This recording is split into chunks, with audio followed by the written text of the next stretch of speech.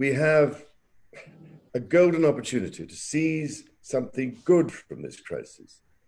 Its unprecedented shockwaves may well make people more receptive to big visions of change, and global crises like pandemics and climate change know no borders and highlight just how interdependent we are as one people sharing one planet.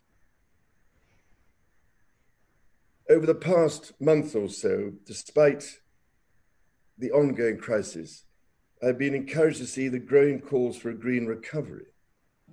We need only look to the United Nations Secretary General, to the IMF, the EU, the Petersburg Climate Dialogue, the Canadian government, the COP26 Universities Network, and business leaders around the world to see this.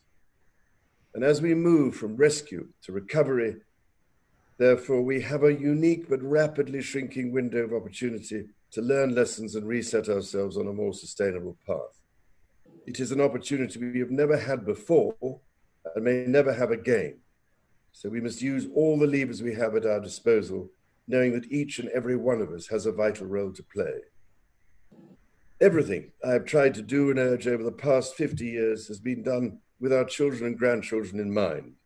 So I can only encourage us all to think big and act now.